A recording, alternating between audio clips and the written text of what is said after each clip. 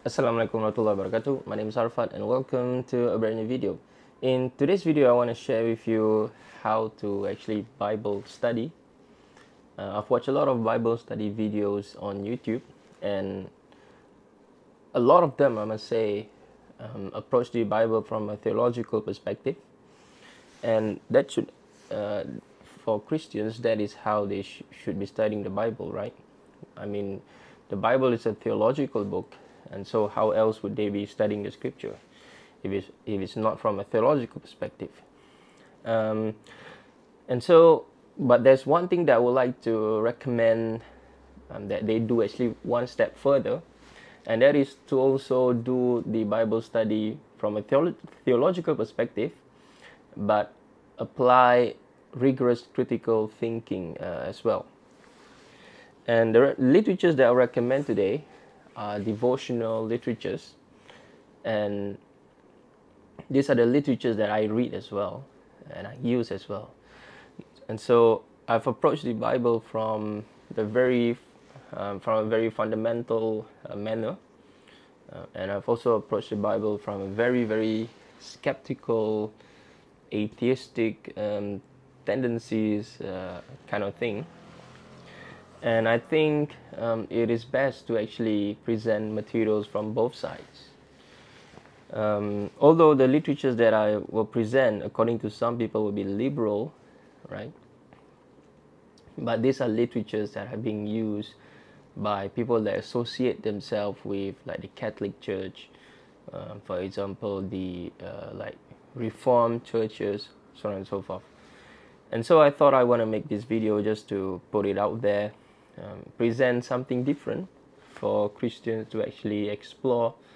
Not that they don't engage in critical biblical studies, but for them to actually, I'll give example, right? For example, even when you approach this text from a theological perspective, there is something that you actually, is better for you to also apply some logical thinking as well. Not that they're not being logical, right? To actually question yourself and question your beliefs, so on and so forth. And so I'll go to the so-called gold standard. There are two gold standards. Yeah, this one I would say the diamond standard, because a lot of Christians will actually read from the New King James Version. And this is the NKJV. This NKJV is very cheap.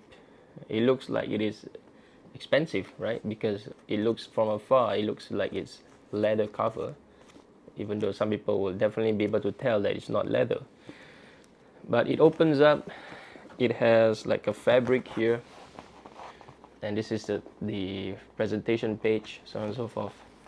And you have the KJV, NKJV. And the NKJV is still my favorite Bible to read, right? And so first things first, you need a great Bible. Now I'm saying great here because I'm not doing this video from a very critical, like, all these, the King James uses manuscripts that are different from the RSV and RSV, so on and so forth, right? So I'm just using what the ordinary Christians out there will actually use and can afford. Hopefully the microphone is okay. So King James or the New King James, it's easier to read. And so New King James, you probably also want to get the NIV. The NIV is also great. But the King James is a lot of people use, and so I'll use the King James. And so you have the Bible now, right? Actually, you don't even need to buy a King James, because if you were to buy the, for example, if you were to buy the NIV Study Bible, you already have the text of the Bible inside, right? So, but one thing is that the NIV or most study Bibles are actually heavy. They're very thick and they're very heavy. You might want to get the soft cover version I have here, like for the Catholic Bible, soft cover version. But for the most part, a lot of this study Bible comes with hard covers. And for some reason, the softer covers are more expensive than the hard covers. So might as well get the hard covers, right? It will last you longer. And so if you get the NIV, you don't actually need the a separate Bible, right? Unless you're using different translation. Like for example, if you're NIV person, then you don't need to get a separate NIV Bible. You can just get a Bible study because it contains the NIV text as well. Right? It contains the NIV text. It contains the NIV text and the commentaries. If you've never used, there's very slight commentaries or notes even. They're not really commentaries. They're just more like notes to explain what this verse is about. Right? So, for the most part, if you're a beginner and you just use it for devotional perspective, you don't really need to actually, go into all these extended materials, so on and so forth. And so the study Bible is actually something that I would recommend instead of getting the ordinary Bible, because a lot of people would go for the more expensive one, the more premium one, the leather covers, so on and so forth, assuming that they would actually read. But majority of people don't actually read because they want to keep their Bible nice and pristine. They want to pass it down to the next generation, so on and so forth. But the first things first that they should do is to actually read. Read it as much as you can. And don't just read it, like plainly read it. Read it and have a critical thinking, have a critical thought as well when you read it. For example, when you read a passage that says something, question it. Is it something that is logical? Is it something that makes sense? Is it something that is historical? And if it's something that is not historical, what are you going to do about it? Okay, and so these are something that you want to actually or might actually be doing. And so the NIV Study Bible, I would actually recommend. I have no problem with any study Bible, right?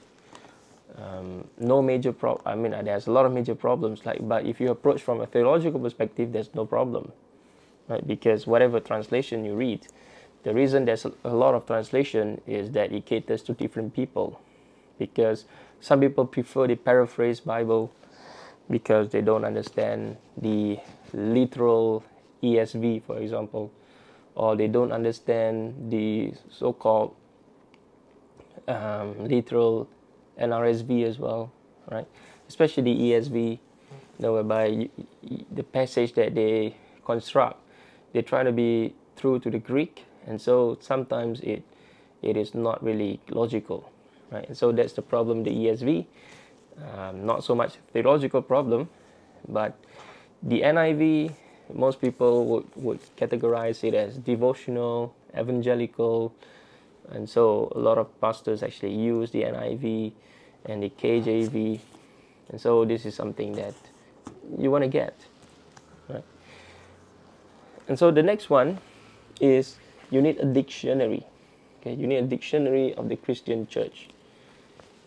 You can get any Bible dictionary, but dictionary of the Christian church is something that I would recommend, because you already have the notes, right?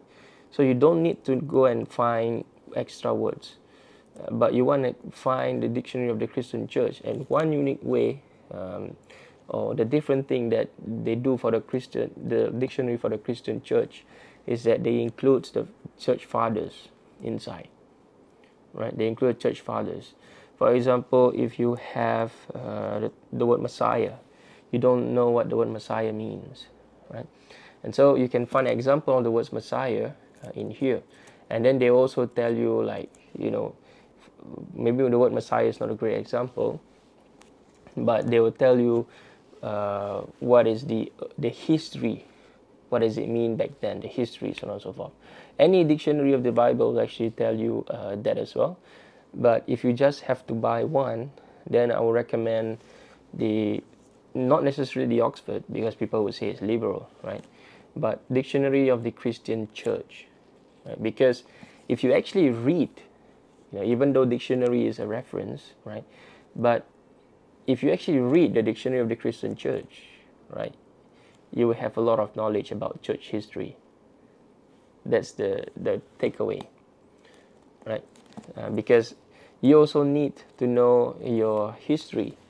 As Christians, you need to know your history as well, right? You need to know the central and the essential figures, right, about your history, right? And the Dictionary of the Christian Church will not only give you history, it also give you the different religious cult, for example.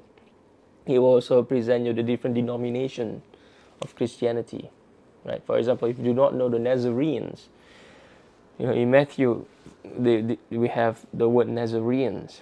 You don't know what this means, right? And so you can go and find the Nazarenes, right? And so you do not need to get multiple volumes. You just need to get a very concise one, right? As a starter pack kind of thing, this video should probably be titled Starter Pack to Bible Study, right? So I think I'm going to title this video that. Starter pack. So first you need your Bible, you need a study Bible, and then you need a dictionary, right? Next thing, again, all the literatures are present here is from devotional perspective, right, except for this one, right, because I do not have any other dictionary. Well, the other dictionary is also a liberal dictionary. People will not use it, right? But you probably get Holman Dictionary of the Christian Church, Holman Dictionary or Zondervan Dictionary. These are very evangelical dictionary, evangelical oriented, right? But just a disclaimer, I've not used those, right? I've not even seen those in person, right? So the next one, actually, you need a commentary.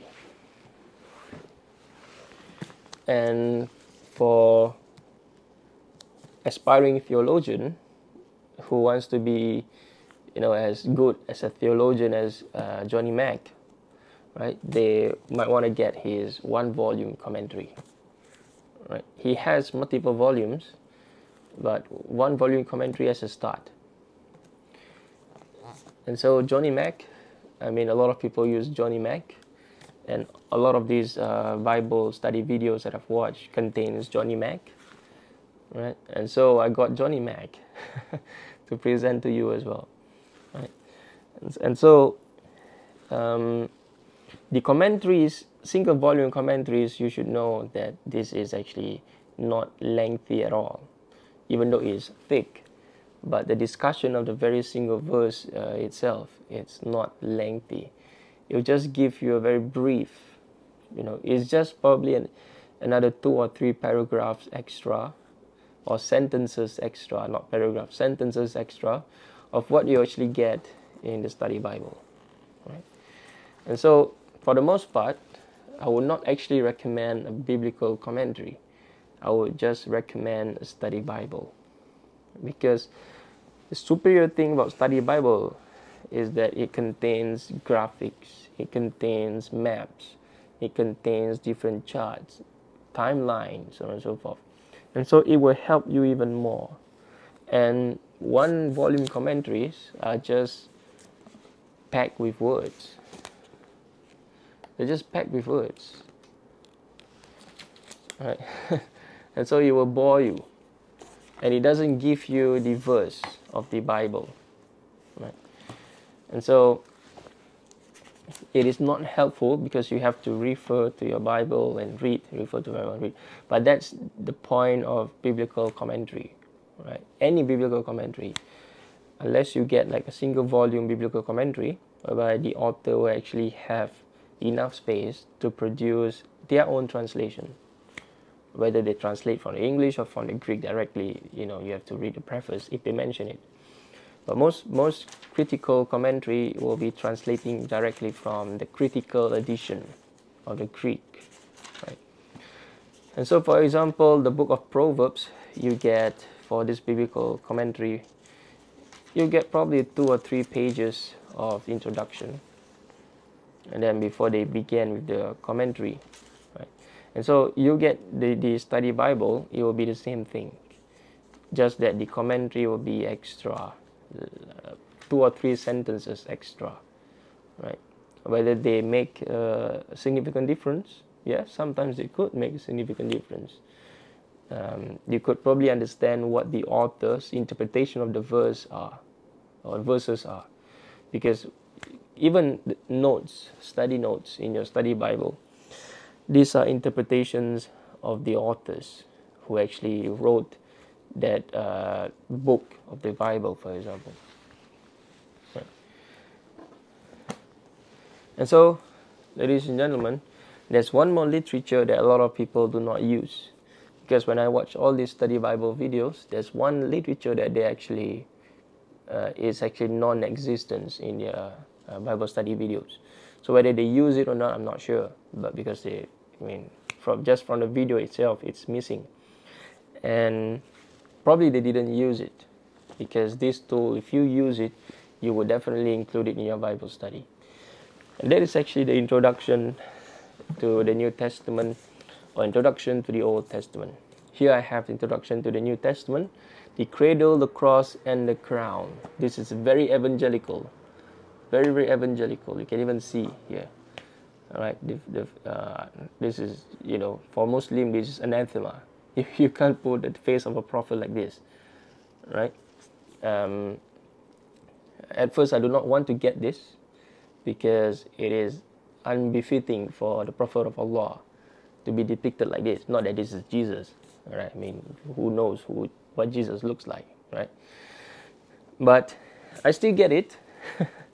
I still got it, because I want to know what people like Kostenberger and a few others actually mention, actually talk about these different books. What are their beliefs about these different books? And I like to compare literatures from the liberal side, and also compare literatures from the evangelical side, right? Or some people would not claim this scholar as evangelical, or something like that, but at least literatures that are written from a devotional perspective, that has devotional inclination, because some Christian scholars also, they're Trinitarians, but when they write the introduction, like Raymond Brown, for example, he tried his best to play by the historical method, right? But we shouldn't neglect the theological method. And so my humble library is filled with evangelical literatures as much as with liberal literatures as well. So I can kind of compare and contrast and see which one has the better argument, right? And so you have pictures from both sides, right? And so a lot of the videos that I've watched, when they actually speak about this, when they try to refute their opponent, right, they actually have not even read what the opponent actually talk about. The literatures that the opponent refers to, so on and so forth, they've not actually read it, right? And so we have to be fair, we have to read from both sides, right? Because at the end of the day, if we are really doing this for, to find out the truth, for example, then we shouldn't be one-sided, we should be two-sided, right? At least that's how I see it. Some people will disagree, right? Like for me, I have no say in this thing, right? Not that I will have a say, but I have no say in this thing. I'm a Muslim, right? So I have no say in this thing. But I still took the time to actually study from both sides and see which one makes more sense to me, right?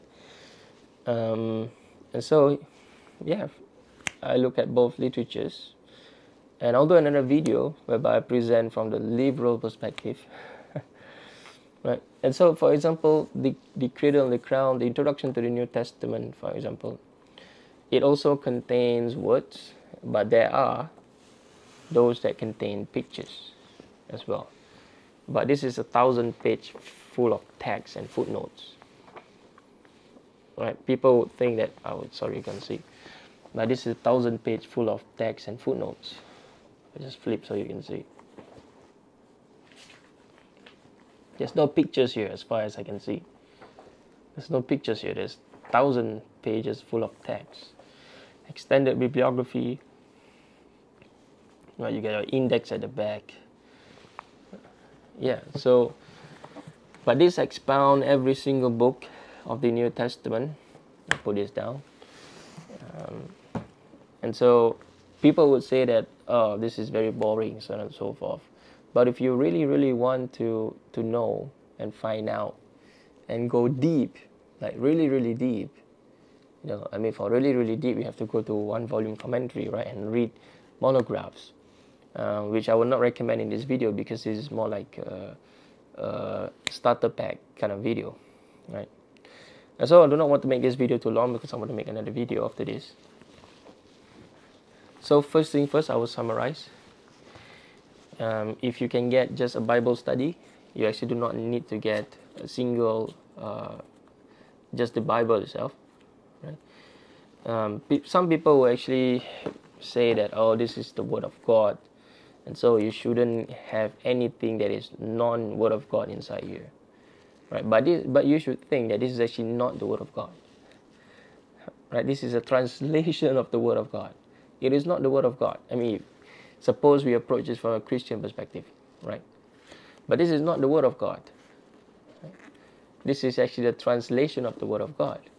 If you want the Word of God, then you have to go to the Greek, because that is actually the Word that God revealed, right? Whether through inspiration, through the Holy Spirit, according to Christian theology, right, to the disciples.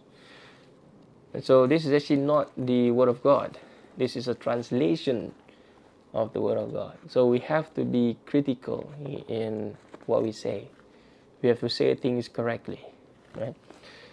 And so it is incorrect, actually, to say that this is the Word of God.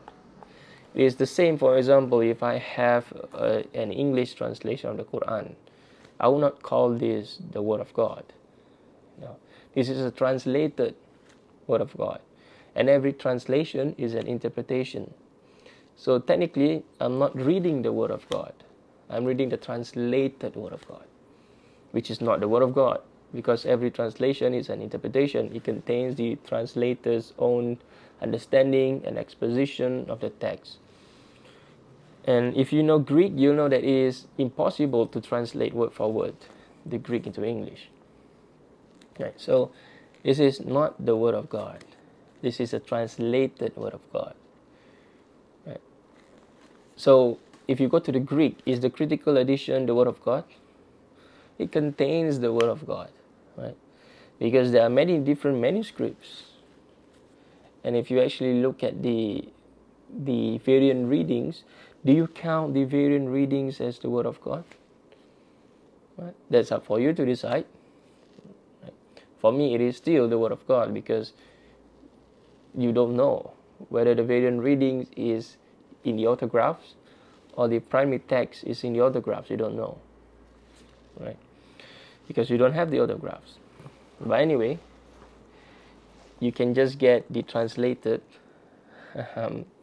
Word of God, so to speak, and you do not need to actually have some emotional attachment to the Bible, because you're not reading the Bible in Greek. You're reading the Bible in English. Right? It's different if you actually read the Bible in Greek. You can somewhat say that I'm reading the Word of God.